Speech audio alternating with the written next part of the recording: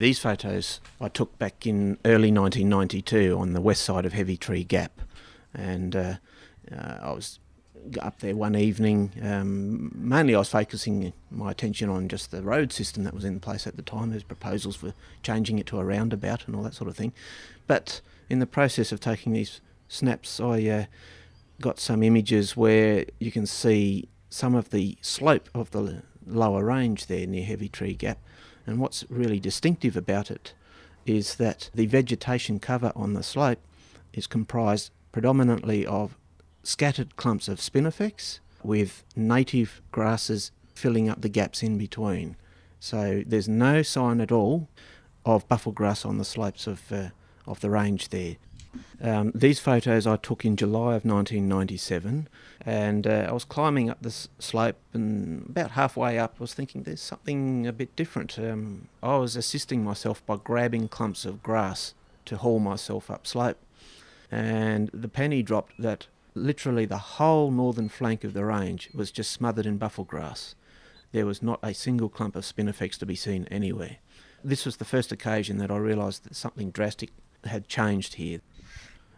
These photos I took in 2000, about February of that year. It was not long after we'd had some very heavy rain in the district, and as a result there was a tremendous amount of vegetative growth. And here we can see quite obvious differences in the vegetation. The dark green clumps scattered around are the spinifex clumps, and the lighter coloured grass, much denser and more uniform in its distribution across the lower flanks of the range, that's buffel grass. I was really puzzled by it because the hill slopes were never intended for buffel grass to be established upon, and I understand that in fact it was thought it wouldn't establish on the hills. It wasn't until I was working at the Olive Pink Botanic Garden during most of the decade of the noughties, as they call it.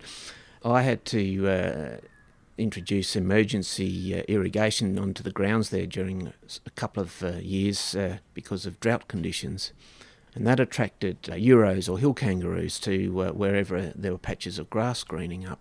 And I encountered droppings or scats on the ground from which buffel grass seedlings had emerged, and they were growing very healthily and vigorous.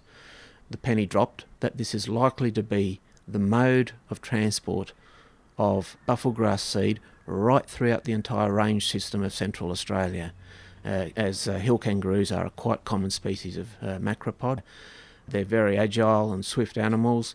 It's quite likely that they are a vector of spread of viable buffel grass seed through their scats or droppings, and that opens up an entire new aspect to the spread of buffel grass in the natural environment, which hasn't been given any consideration at all. That led me to last year eventually getting around to collecting up a number of scats just between town and the old telegraph station, sowing them on top of a seed tray, irrigating them and watching what happened. And out of, I think it was something like 62 individual droppings, I got about half a dozen grass seedlings emerge. In this instance though, it was couch grass and stinking love grass, but again they were exotic grasses.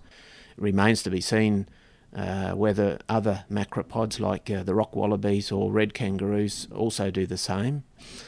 If that's the case, then what we've got here is a situation where the spread of this grass species is virtually uncontrollable, and we've really got to think very hard what the implications are for the natural environment as a result of that.